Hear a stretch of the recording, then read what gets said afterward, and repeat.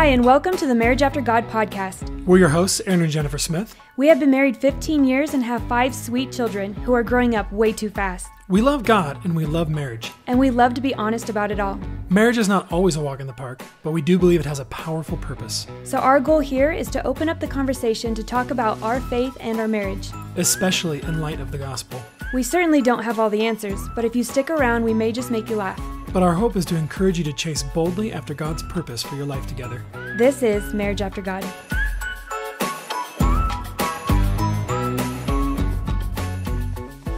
Welcome back to another episode of the Marriage After God podcast. I promise I don't have the giggles this time, so if any of you were with us last week, I couldn't keep myself together, but here I am, feeling mostly composed. Well, it's good because in today's episode, we're going to be talking about breezing over a little bit. Hitting a nerve, maybe? Maybe striking a match and igniting a fire on a conversation with money, investing in marriage. So it's something serious. That's what you're saying. A little more. It feels serious these days. All right. Well, today's episode is sponsored by our book, Marriage After God. This is a great resource for anyone or any couple that is looking for something meaty that will inspire and challenge a bit. It's a book that we wrote together. It dips into our story, but it also gets the reader to search out, what is God doing in my marriage? This book spends quite a bit of time talking about finances and marriage. So if you want to dive deeper into today's topic, we strongly encourage you to pick up a copy of our book, Marriage After God. And you can get that at Amazon.com or shop.marriageaftergod.com. So in light of this topic of money, what was the inspiration? Why'd you want to talk about this today? Well, number one, money's like top of the list for when you're thinking about marriage, relational things that stressors, cause strife in marriage. Yeah, money's one of them. Yeah, money's definitely one of them. Now you take that and put it in context to today's current situation. The issues like, of what are we money experiencing? And I think it makes it very relevant. Do you think that we have like some sort of special training in this, or Nope. It's not really our genre necessarily. We have talked about money a lot in the past because God's used it in our life, but I don't know. It seemed like a good idea to bring up because it's kind of on everyone's minds. Yeah. It's right in front of us, kind of at every turn. Stuff that's going on in the world. If you're hoping to get some financial advice from today's episode, that's not what you're going to find here. You'll find encouragement. You'll find hopefully some inspiration, some spiritual inspiration to get you and your spouse talking about finances in marriage. But if you want something more, go check out Dave Ramsey or other resources, other podcasts that really, really get into the nitty gritty of finances. Because this is more of just like, how does it relate to your marriage? On some level, which is important. "Quote unquote" financial advice, as in encouraging them in the way to be thinking about it and right, and the usefulness of it. We're just not giving direct, like, you should go do this. Yeah, and I actually want to boldly and with asterisks disclaim that we're not financial advisors. And so please don't walk away from this episode and go do something and say, Aaron and Jen told me to do this. We're going to share with you things that we think about and things that we've walked through and things that we care about. And maybe you can learn something, but we're definitely not financial advisors. Okay, not to take a total tangent here, but you said the word asterisk. Asterisk. Okay, I had to look it up because my whole life I said asterisk, like asterisk. I don't know why. When I see that little star, that's how I hear it, asterisk. But lately, when I'm working with Elliot, like on spelling and language arts, I'm constantly looking up words and I'm realizing I'm saying things wrong. And so one of my words this week, Elliot turns to me and he goes, Mom, why have you been saying interrogative? It's interrogative. I was like, hold on, let me Google it.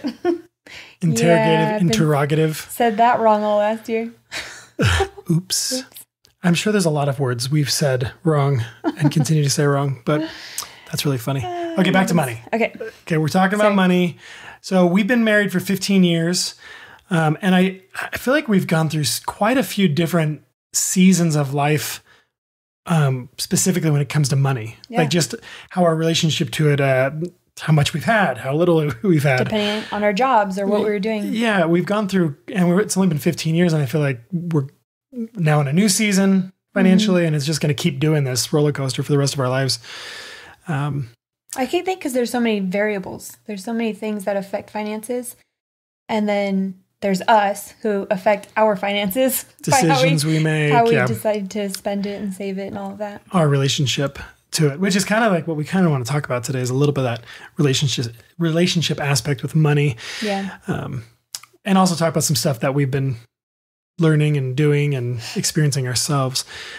So we've been in seasons of debt. We've been in seasons of making very little to no money at all. I even immediately thinking about stories in our life of just sitting in my car and we have no money in our account. Crisis. To seasons of abundance where God's just allowed us to have access to more than we ever thought we could have. Yeah. And back and forth and everything between. But I feel like along the way, when I read this scripture in Philippians, when Paul talks about how God has taught him contentment in all circumstances, you know that verse that we all like to use that says, I can do all things through Christ who strengthens me. Mm-hmm. The context of it is around how to be content when you have nothing or how to be content when you have a lot. Mm. And so the point of that scripture is that he gives us the strength to handle every circumstance we come into in our life, whether poor or rich, whether having a little or a lot. And that's what God's been teaching us, is this idea of contentment in kind of every season. Mm-hmm. And they're hard in their own aspect in different ways, depending on what side you're on. Well, in this idea for this episode that we had in talking about finances in relation to marriage, I thought it would be cool if we just talked about a little bit of our foundation of how we think and view of money, how we've kind of built our foundation in marriage. Do you want to share a little bit about where we've landed? Maybe how we learned certain things. Yeah. Because we're not experts, but we've been learning a lot of our life, but we also have a disposition necessarily to money, how we think about it because of the way we were raised. I think our parents for sure. did teach us on some level about money. Either they taught us directly about money by things they told us and showed us, but I think we learned a lot of our thoughts of money, probably what we saw in our parents. Mm-hmm. And our own experience as we got older. Okay, money coming in, money going out. Uh-oh, more money's going out. Wait a minute. Mm-hmm. So just or dealing with credit. Basic experience of money. But a lot of like the dialogue we've had about money in our marriage has been based on the Bible and what, like going to the Bible and saying, well, what wisdom is there in the word that we can draw from? I was thinking about this the other day when we were getting ready to do this episode, and just how thinking about our homeschool with the kids and what we want them to learn, because we're always thinking ahead. And it's like we really want them to understand money. And I wish we were taught this more in school. I wish there was a whole, maybe there was and I just missed it. We did have I had an economics class for my senior year is the only thing. Like, but 1 year when you're on your way out. It was 1 year, but I also don't remember. I can't remember there being anything about investing, anything about spending. I mean, just taxes. Just think about taxes. There should be a serious talk about that. But we were thinking about for our homeschool, like how can we incorporate these really important principles to teach our kids and give them a really strong foundation for then propelling them into adulthood for finances. Well, and it would be valuable because I feel like we're learning stuff now that if we would have known it 20 years ago, we would have made probably significantly different decisions. But here we are. Yeah, we're here where we're at. We're learning, and I think everyone listening is in the same place. They look back over their lives, the decisions they've made financially. They can always pinpoint those, like I shouldn't have spent that money, or wish we would have saved here, or I'm glad we saved, or made this decision. So we're in the same boat. Yeah. Well, going back to the Bible's wisdom over money, we wanted to share a couple of those anchor verses that we kind of lean onto when we're making financial decisions. But I wanted to share with you guys a cool resource that we use when we're looking up stuff in the Bible. It's called openbible.info, and it literally says, what does the Bible say about, and then it has a search bar for you to just fill in. And it gives you all the verses in that topic, and you can even search by Bible translation version. Yeah. So it's pretty cool. Yeah, and these scriptures, like we said, a lot of the way we think about money, we try and go back to the Bible and say, okay, what does God say about money? And having God's perspective on it, because it does help us. It doesn't mean we've made all the right decisions, but when we make wrong decisions, we can easily look back and be like, well, that's probably because we were unwise in this way, or that's probably because we didn't follow this principle. So one of them is 1 Timothy 6:10. It says, "For the love of money is a root of all kinds of evil. It is through the craving that some have wandered away from the faith and pierced themselves with many pangs." So when I was reading through the scripture for this episode, the first thing I wanted to point out is I feel like this is probably one of the most misquoted scriptures. Often people say money is evil specifically, or money is the root of evil. But that's not what this is saying. Because money is just like it's a piece of paper. It's like nothing, right? Yeah, money is an inanimate object. It cannot be sinful or good or bad. It's just it's not the money that's doing it. It's what is inside of us. It says, "For the love of money is a root of all kinds of evil." So this isn't even the main root. This is just one of the roots that could be a root of all kinds of evil, is when we have love for money. So, well, root supports like a stem of a plant that grows bigger. And so if you think about it, it's like when you have the love of money and your thirst for it and some your bad greed, things are going to grow out of that. Oh, many, not just one serious thing, but like you're going to have. Yeah. Well, and the Bible talks a lot about fruit, good or bad fruit. So talking about vine, if we love money, if we have a love for money, it becomes that root. And then the fruit that's going to come out of that is going to be bad fruit. And so I just wanted to point that out, as this is saying the love of money. This is something that's happening inside of our hearts, our disposition toward money.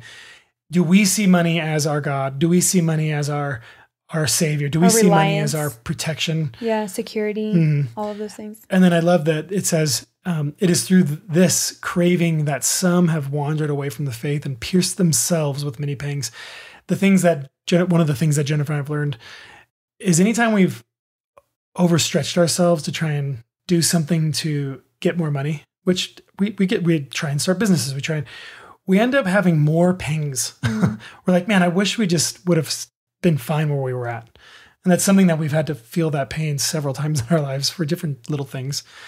But that's a true thing. When we have a love of this, if we have a love for money, it's going to have us wander away from the most important thing in our life, which is our faith, which is our trust and reliance on Christ, to who knows what. I mean, at minimum, it distracts us for sure. At minimum, yes. All right. Another one is Matthew 6:24. "No one can serve two masters, for either he will hate the one and love the other, or he will be devoted to one and despise the other. You cannot serve God and money." Yeah. Every time I've read this in my past, especially growing up, I always just thought it's so interesting that it's talking about two masters. And then at the very end, it says you cannot serve God and money. Like he was talking about money the whole time. What? Yeah, the two masters. One is God and one's money. Interesting. And actually, the word money there, it's a Greek word mammon, which is like a god. It was like a god of wealth, a god of riches. And so Matthew's pointing out, from the words of Jesus, like we can't serve God and serve, like going back to 1 Timothy, that love of money, that pursuit of I just need more. I need more. I need more. We're at that point, we're not serving God anymore. Well, if you think about all the things that start to change when you go in a certain direction or when you serve a master, you can, your intentions change, your motivations change, your goals change. Well, and I've felt seasons of this where I can feel myself like all I can focus on is making sure we have enough money, and I have to I'm constantly brought to my knees and saying, God, this is so much on my mind. This is such a draw for me. It takes so much energy to do this. I mean, there's also that thought, like, I wish I didn't have to worry about that. And we just do this over here, but we also need money.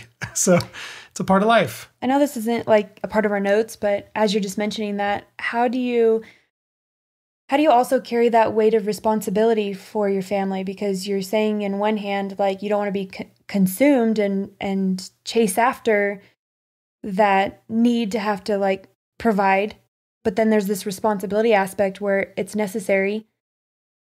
And so what's the balance? I'm gonna be honest, it stresses me out sometimes. I'm sure you're not the only one. I'm sure there's a lot of husbands listening that feel the same way, that there's this constant like, well, I can't just go be a missionary. I got to pay my bills. I got to take care of my family. And that's, that is a ministry. We talk about this in our book, this idea of money as a tool rather than, our pursuit, like whether like the thing that we're trying to obtain. Because that's a really good question. And There's tension. Absolutely requires me to seek God and ask for help a lot, because I feel like I go in this ebb and flow where I feel like I'm pushing too hard to make sure finances are right or growing or being invested well. And then I could feel like don't push hard enough. And I'm like, man, I should have been working harder.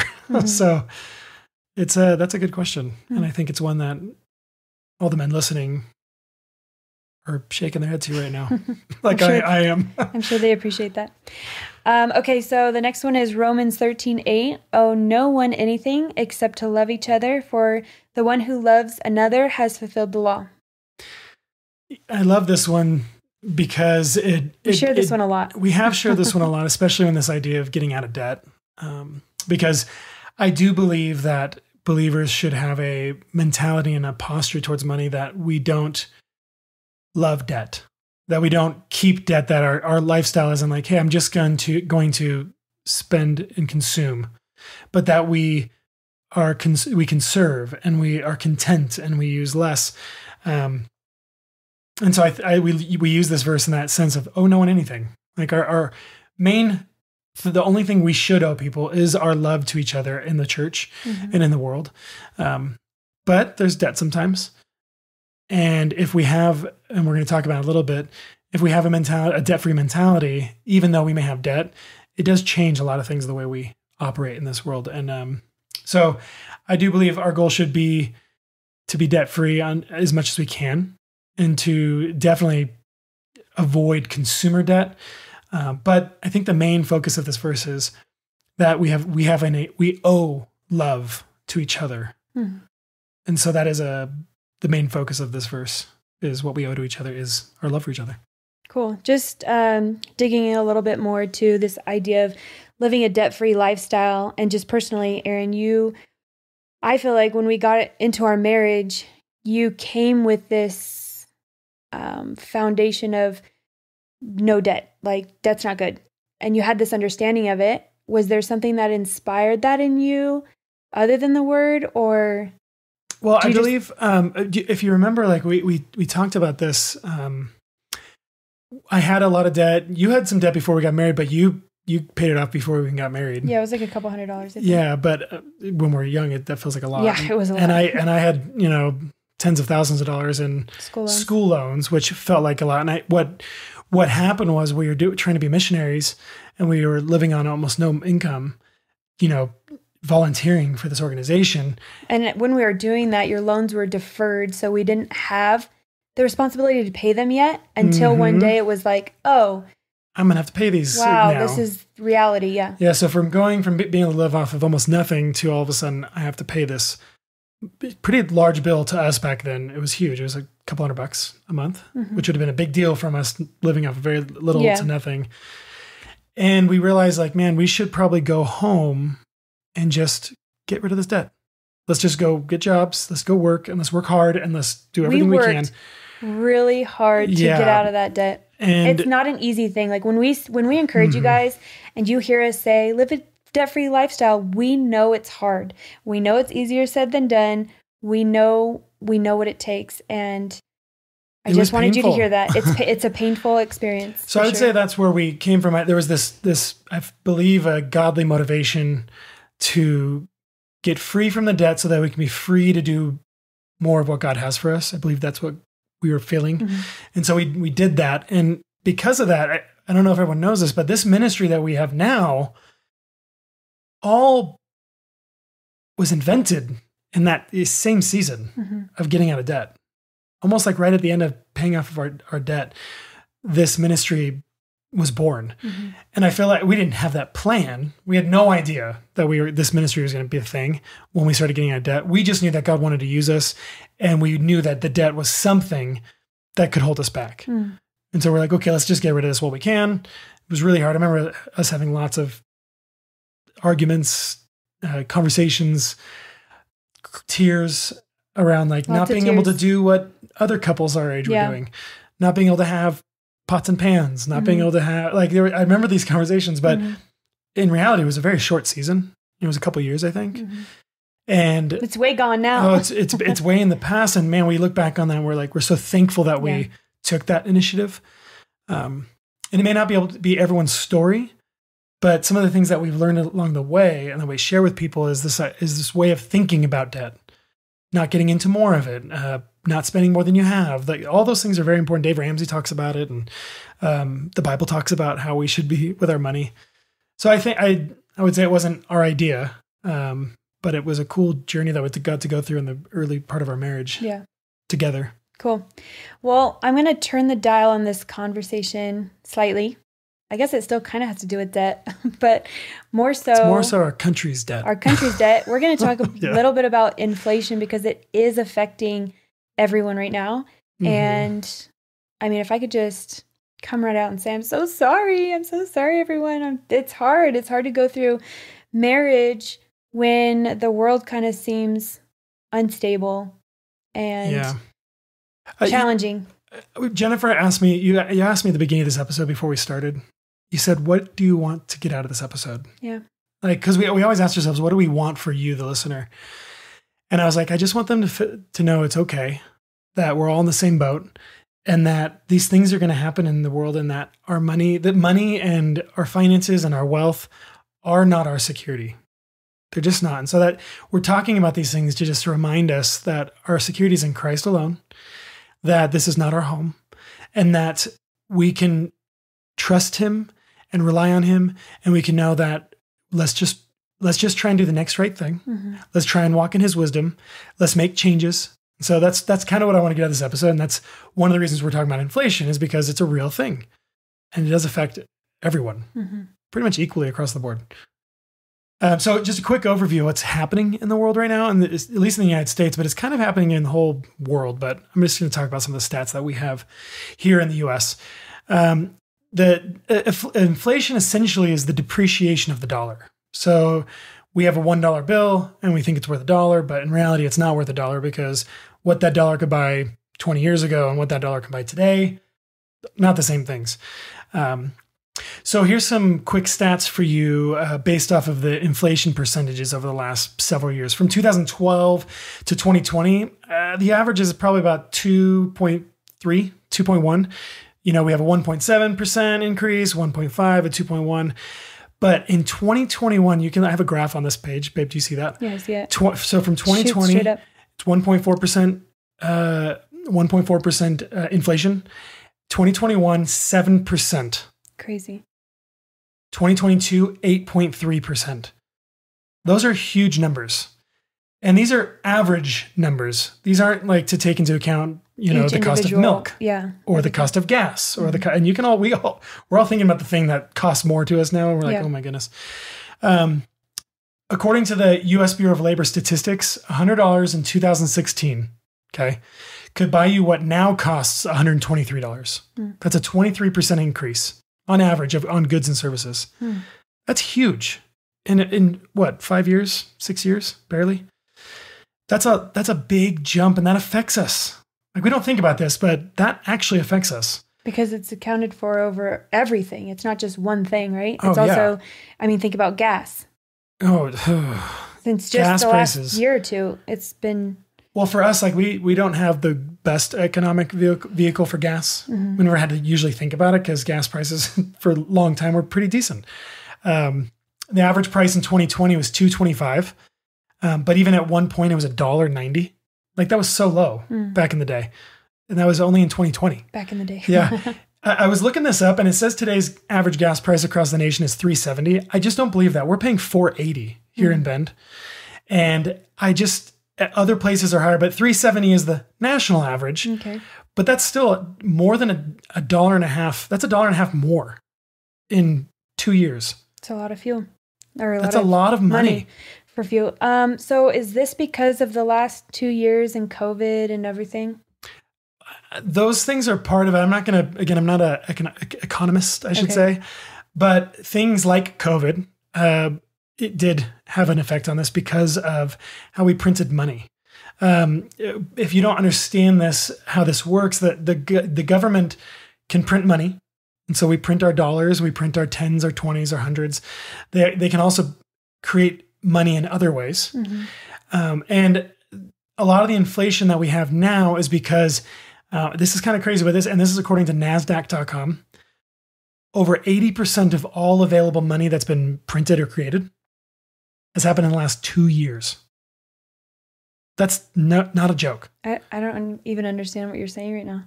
It's crazy. I'm looking at another graph, and we can see from 1950 all the way to 2020, and there's this steady incline. And in 2010, there was a pretty steep incline. But then from 2020 to 2022, it just looks like a knife going straight up out of the ground.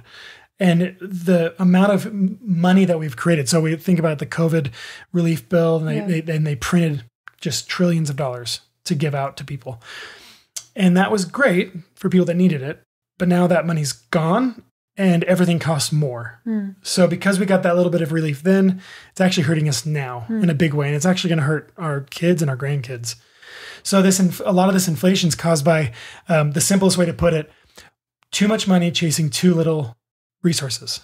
So that's just what happens when there's a lot of money and there's very little stuff to buy. All those things that we buy on a normal basis become way more expensive. I know I'm being very basic, and there's probably people that are way smarter than me thinking, oh, he doesn't even know the half of it. But all I know is inflation's here, and I don't know how long it's going to last, and it affects us all. I'm sure we surprised our listeners today because we don't usually draw in statistics or sometimes, yeah. But we think about a lot of these things. There's a lot of things that we discuss with our friends and in our personal life that we don't always bring up, but we care about and we think about and we consider. And it, I want to bring up another little story. Okay. We built this house, but we actually planned on building this house in 2020.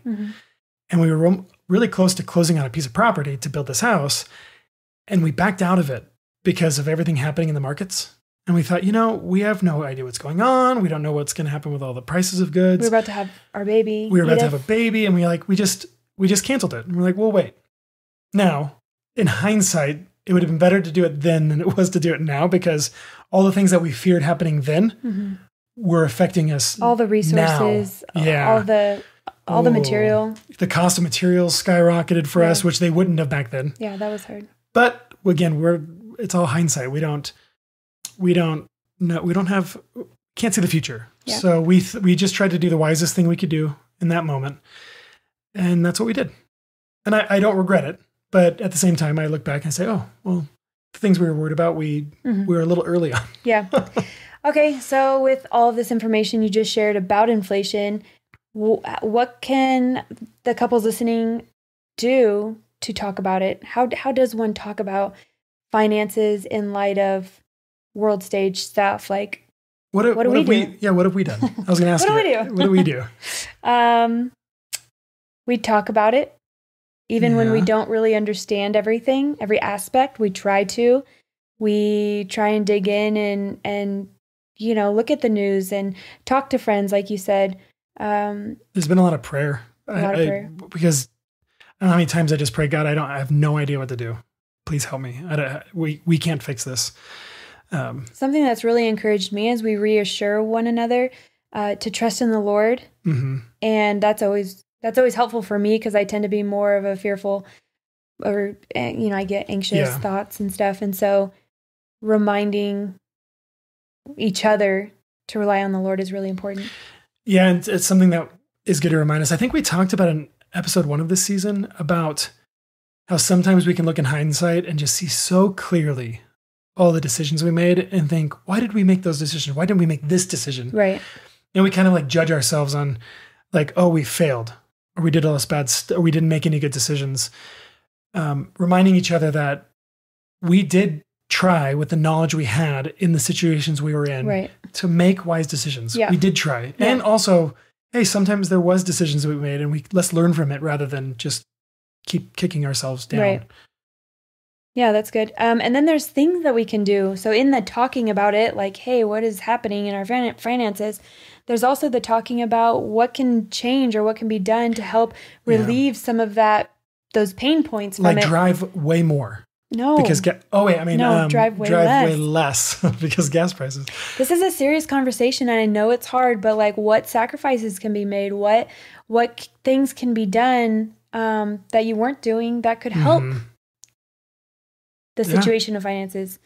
Maybe it's taking a break from some extracurricular thing, or putting things on pause for a little bit that maybe you'd like to do, but now's not a good time.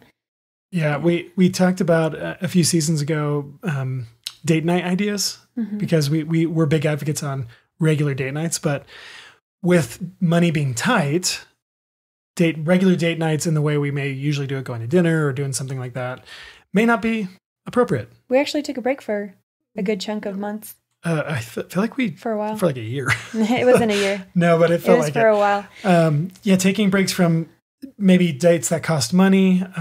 Swapping babysitters with friends. Swapping babies. That's another thing. Babysitters cost money, and so swapping with friends. Just getting creative with our lifestyle is a big deal to address the issue of not having enough money in a certain season. Yeah. So a verse that we can remember, and this is it's a verse in 1 Timothy where Paul's talking to Timothy about how he addresses certain people in the church, but there's a principle here that we can glean from. It's in 1 Timothy 6:17. It says, "As for the rich in this present age, charge them not to be haughty, nor to set their hopes on the uncertainty of riches, but on God, who richly provides us with everything to enjoy." And so he's talking to Timothy about like, hey, there's wealthy people in the church. Encourage them with this. But I want to put this out there that if we live in America, now I know that everyone's on varying levels of wealth or income, but we're very fortunate to live in a country that has free commerce, and we can start businesses and we can invest, and we're still currently fairly free people, and we're wealthy in many other ways than just money. And I want to remind us of that, and especially as believers, guys, we are rich in Christ. We are rich in God, and we need to remember that. And we're not to put our hope in the uncertainty of riches, of money, of gaining more and more and more. It is not our strong tower. In the Proverbs, it says that a fool sees his riches as his strong tower. They're not. That having little or a lot of money is not what keeps us. It's Christ that keeps us. And that's what his encouragement here is that let's put our hope on God, who richly provides us with everything to enjoy. So when we say things like put our hope in God or put our trust in God, that's not like something that we just wake up every day and say, okay, my hope's in God, and then carry on with the things we like to do for entertainment or go have fun. Yeah, just keep going and not changing at all. So like there is that tension of saying my hope and trust is in the Lord, but I still have all these responsibilities and job and got to work hard to do and provide. Well, I put that in the category of testing God. We're told never to test the Lord, not to put him to the test. So it's like, I trust God, therefore I'm just going to rack up my credit card and not worry about it, and he'll figure it out. No, it's I'm gonna walk in wisdom because my hope's in God. These things that I crave and desire, I'm going to say no to because I can't afford them and I don't need them because my hope's in God. I can make these changes that feel really hard and painful and scary, but my hope and trust is in God. I think that's more what it's talking about. Yeah. Okay. Just clarifying. So we're on Mark 4:19. Yeah, there's another verse in the parables of the seed and the soil, the sower and the seed in Mark 4:19. Verses 18 and 19, actually, it says, "And others are the ones sown among the thorns. They are those who hear the word, but the cares of the world and the deceitfulness of riches and the desires of other things enter in and choke the word, and it proves unfruitful."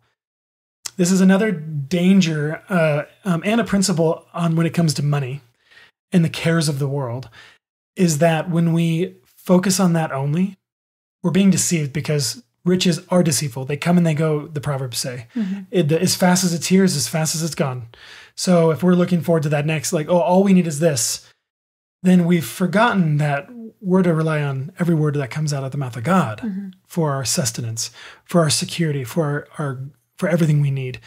And so that word that's trying to work in us, God's word that's trying to work in us, it can be choked out by us just having our eyes on our cares, on our worries, on seeking after money and the desires of all the things that we crave in this life. And it chokes it. It chokes it out. And then that word can't produce fruit in our lives. So if all we're focusing on is the inflation, oh my goodness, the gas prices, oh my goodness. If those are the only thing that we're worried or caring about, then we're going to forget what God might be trying to do inside of us right now through this season. All right. So this next question is for our listeners. How do we keep marriage thriving under financial burden or strain? So when there is that weight of expectation and responsibility and just, tightness of things. Yeah. How does a marriage keep going? What do we do? I think on a very simple level, we ask each other questions. Yeah. So we meet each other face to face. We talk. We kind of already touched on that earlier. But like we ask even just, how are you doing? And giving each other the room to comfort each other, to encourage one another. We ask, what can we do about it? What can we do about this thing that we're under the weight of? Yeah, what can we do about it? I know the men, we like to jump on solutions. Like, hey, let's do the solutions. But as a man, jumping off of your last question to me about how do I deal with trying to not overdo it, pursuing finances and then trusting God and pursuing Him. And I really appreciate it when you ask me how I'm doing with these things. When you recognize that is a heavy weight. And I know that there are probably someone listening that the wives also bring in money, and that's very common these days. And to be honest, me and you, we work together, so the money comes from both of us. But the burden of managing it is on my shoulders. Yeah. And when you recognize that, when you know that I'm constantly thinking about that and like trying to figure out what we're going to be doing and how we're going to take care of it and manage all these things, I do appreciate that. Cool. So I think that's a good question to ask. Yeah, your spouse, whoever you know might have that burden on their shoulders. Cool. Yeah. I think a follow-up to that is, what else can I do that would help alleviate stress in another area? Because I might not be able to take this huge weight off your shoulders right now. Right. But is there another area of your life? Like, can I go clean and organize your garage for you? Or can I? You could absolutely go clean and organize my garage. I'm just saying, like, let's put eyes and hearts on what can we do to minimize some of the other stress points in life? Because when it's hard enough to handle one thing, all the other things do the compound effect, and that's hard. I think, and I don't know if this goes for everyone, but for our situation, for our relationship, I know that there are things that are on your mind. We were just talking about it tonight, about all the things in our life that we need done. Yeah. And not that you can't bring them up and remind me and say, hey, we have things to do. We got a list. Let's figure out a way to chip at it, like we talked about in the last episode, Pace, about slowly, chipping away at stuff. Recognizing that there might be a heavier load than I need to bear, and not like heaping stuff on top of it. And I'm not trying to beat around the bush. I'm just saying I think other husbands might feel that way of like because there's all these other things. Sometimes the way we might respond is I'm anxious and I'm overwhelmed. So I'm going to dump all this stuff I'm overwhelmed with on my spouse because I want them to help me figure it out, or I need help. And then forgetting that they also have a bunch of things that they're stressed and overwhelmed about that they may not be saying anything or so just being aware of that and I think that's really communicating good. well. I think it's good for me to hear that. Evaluating what's necessary. Yeah. And saying, hey, how can I make the load? Like you said, how can I make the load less? Yeah. That's really good.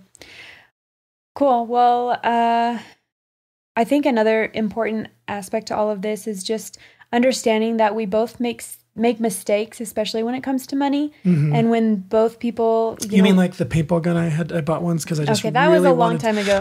I'm not holding that against you. But yes, he did do that once when we had no money. Not that buying a paintball gun's bad, but I shouldn't have bought it then. It was bad timing. When we have access to funds, like there's times that we make mistakes or we make a purchase that maybe we shouldn't have. And I just want to encourage us to be people of humility and recognizing that none of us are perfect. And it's something that we can all walk through with grace. Yeah. And say, okay, well, we shouldn't have done that, but let's move on. What do you always say? Do the next right thing? Yeah, let's do the next right thing. How do we reconcile this?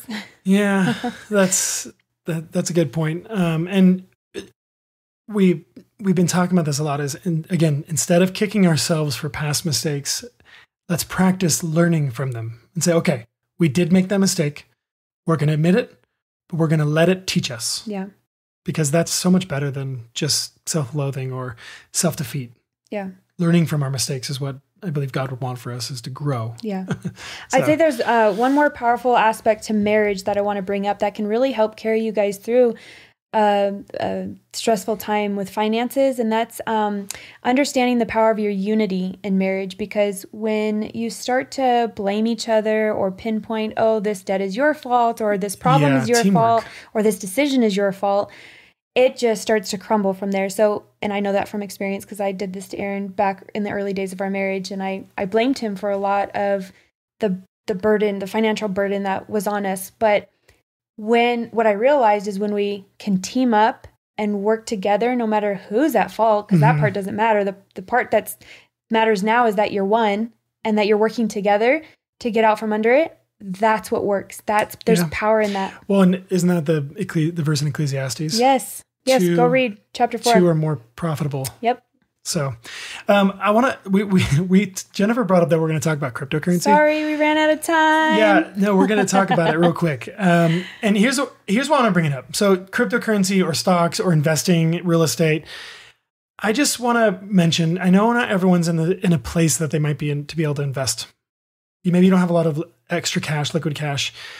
I just want you all to know that to have a mindset of investing long-term, whatever that looks like, is a very good thing, I think. You're not saying it has to be crypto. You're just saying in general, long-term investing. This is why I say this. What can be done? Yeah. There are things that we have invested in over the years, a little bit here or a lot, whenever we could, that I'm looking at now that are very helpful in this season where things are tighter. Not that I want to just go liquidate things, but I could if I needed to. Yeah. And so I'm just putting that wisdom out there that having that mindset of putting a little bit somewhere, not just in a savings account that's yielding you 0.001%. It's kind of like that. It's like that legacy living. Yeah. It's thinking longer term than just tomorrow. Yeah. Which is not, again, I did not get taught this necessarily growing up. I didn't get taught this in school. And so that's why we're bringing this up. Cryptocurrency. Okay, but cryptocurrency, because you were saying that in general, but cryptocurrency, some people, this is their first or second time hearing this word and they're like, what are you talking about? What does this have to do with marriage? Well, they're going to hear about it more and more over the years. Okay. They just are. It's going to become more and more mainstream. I learned about cryptocurrency for the first time back in 2015, 2016. I was... You'd come home all excited. I was consulting with I don't know what you're talking about. Some dudes, they were really cool guys, and they had a Bitcoin mining machine. Okay, I still don't actually know what they do, but I heard about it back in 2015. If I would have invested back in 2015, okay. But that's again, shoulda, woulda, coulda. But I learned about it then, but it wasn't until 2020 that I really... Yeah, because there was this huge crash in the markets, and then you started...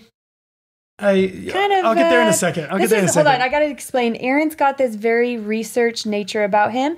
And when he gets excited about something, he dives all in and he can't stop or shut off his brain until he understands that thing. And so, only a few things. Okay. Things you really care about. So real quick, cryptocurrency, it's a digital currency in which transactions are verified and records maintained by a decentralized system using cryptography. Again, stuff that I don't really know about, rather than being a centralized authority. So our currency that we have, the US dollar, is managed by the United States, a centralized authority.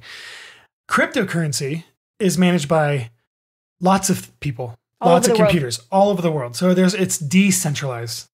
And that's essentially the idea of what cryptocurrency is.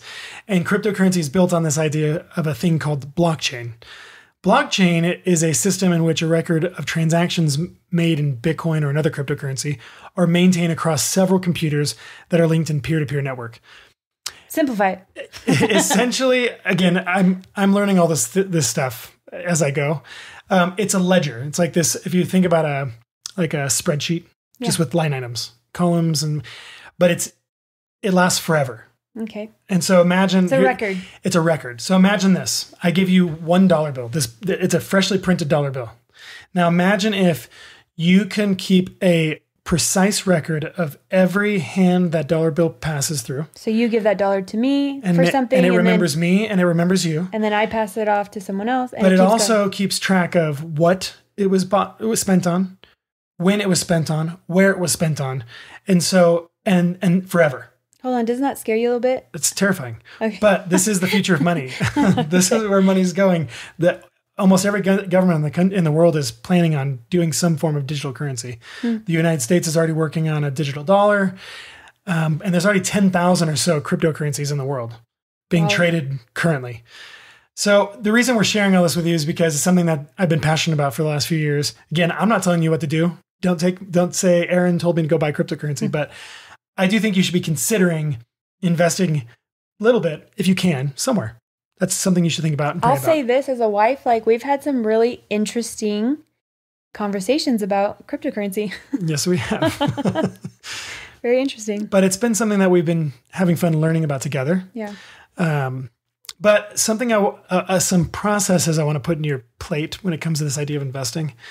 Before we decide to put money anywhere, let alone crypto, what have we done? We talk about it for a long time. Together. We talk about it. Yeah. We go through all the pros, cons, yep. This, that, I don't understand. Wait a minute. And then we agreed about it. We agreed on something. We said, we're going to do X. Yeah. We're going to invest this. Thirdly, we made sure to use expendable funds. So this was stuff that if all went haywire and we lost, it wouldn't put us in a position that put our family at risk of financial I didn't ruin. Take all of our paychecks and dump it into this. I'm like, we can't buy food. So those are some principles to consider when thinking about investing in anything. Are you talking about it? Have you made a plan? Do you have available funds that you're willing, this is the key word, are willing to lose? Yeah. And do research. Yeah. You can't just rely on someone else's word, but really dig in and see what everybody's word is on it. This is a famous term. Do what you can. All the articles I read on trading, it always says, do your own research. Yeah. Because no one wants to be liable for your trade and you lose money. I don't want to be liable for that either. So do your own research. Just some things to know about cryptocurrency specifically. More stats? It's extremely volatile. Oh. So it's not like the stock market where you're dropping 10%, 5%, and then you're going up 10%, 5%, 2%. This is you can go up 10,000% or you could drop 100%. And it's like that. It's crazy. It's like the Wild West. So just know that. Do your research. Also, if you are going to get into cryptocurrency, get into it for the technology rather than the means to get rich. So understand whatever that currency you're looking at, what its purpose is. What does it do? Because what Aaron's saying, these blockchains that they're built upon, they're technologies. They're technology and they're actually used for some of them, not all of them. Some of them are used for other things. Okay. But some of them are very useful, very smart. Here's some quick stats for you, just because you're probably thinking okay, what's this deal with cryptocurrency? More so they're how long is this episode? In 2016, there were 5 million people worldwide who own crypto. This year, there's now more than 320 million people crazy. Worldwide who own cryptocurrency. That's a 6,300% increase from 2016 to today. 13% of the U.S. owns crypto. That's a pretty big chunk. It's over 10%. I was thinking that there's still a lot of people that aren't in it. There's still 87%. Here's some stats on the owners of cryptocurrency. 63% are male. 37% female, 72% aged under 34. So again, we should always take note of what are the young generation, what are they investing in, engaging in? What are they interested in? What are they interested in? Okay. 71% have a bachelor's degree or higher. Okay. How crazy is that? Yeah. I didn't know that. The average crypto owner earns about $25,000 per year. Also crazy. So these are just some average stats across the whole board. Again, not everyone earns money, but so we just wanted to bring that up because that's something that we've been interested in. It has been on some levels a blessing to us, and it's been fun to learn, and it's a pretty awesome thing to be learning about. But more than that, you really believe that the future has crypto in its Yes, I do. Within reach. It's especially if you read the Bible. Okay. I look at it and say, okay, this plays into all the things that I consider when it comes to Is that another episode we need to flesh out? I feel like we did an episode last season, I think, on end time stuff. So again, we know that not everyone has a lot of money to invest, but there are ways to invest. Maybe not in crypto, maybe not in real estate, but you could put $100 here or $10 there into something that's going to grow. Maybe that's a friend's business. Maybe you have a friend that wants to start a candle business or a soap making business, or who knows, a crocheting business. Maybe you say, hey, can I help you a little bit? And, work out something with them. Another good way to invest is in yourself. This is a note that you put down that I thought was really good about getting out of debt. Living a debt-free lifestyle, yeah. Yeah, living. That's a huge investment. It is, because imagine if you have this, let's say you have $100 payment on a credit card. You get rid of that credit card. Now you have $100 more in your bank account. That's a pretty good investment in my opinion. So investing in your family and yourself in that way is a pretty awesome thing to chip away at debt. All right. Well, I think we've spent a long, in-depth time on this topic, and I'm really grateful for it. We've had a lot of good conversation in our own marriage about finances, and it's helped me grow to understand more about the world of money. And so we just want to be an encouragement to you guys listening to go home and talk about it with your spouse. Maybe if you need to re-listen to this episode with them, alongside them, it would be a really great way to, like we said in the beginning, ignite that fire of conversation and just see where each other are at, and evaluate your finances. Be willing to talk about the hard things. Ask each other, how are you doing? Or how can I help alleviate this stress that you've been experiencing, even if it's in another area of marriage, because all these things matter. And then be asking yourself, which is why we brought up cryptocurrency, is as a family, how can we be thinking for the future? How can we be preparing so that our kids may be better off than we are, and leaving that legacy of understanding of finances and how to use it?